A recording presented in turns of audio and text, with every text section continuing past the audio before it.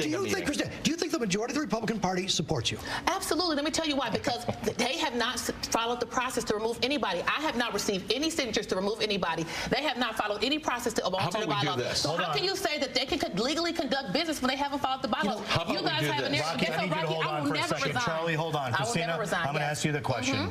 Right now, we have a meeting on Saturday. You're saying that meeting is essentially illegal because bylaws weren't followed. The next scheduled meeting is January 13th. Correct. If they decide on January 13th to vote you out, will you accept that?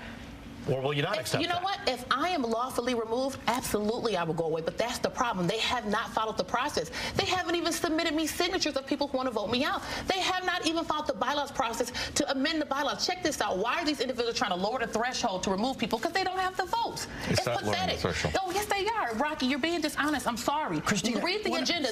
Again, people can gather lawfully, but they have no legal authority to conduct business at the Michigan. But if they do it on January 13th, you would accept that result? If it's legal, Here's the big who's answer. loving this right now? The Democrats. Democrats. Absolutely. They're loving this. Absolutely. They love this right Rocky is now. making deceptive claims and telling me to resign. You know what? No, I would like to challenge your him. attorney has threatened people. You don't threaten people. You grow, a party should grow okay. He with voters. wants the status quo. I want to move it forward. There's the bifurcation.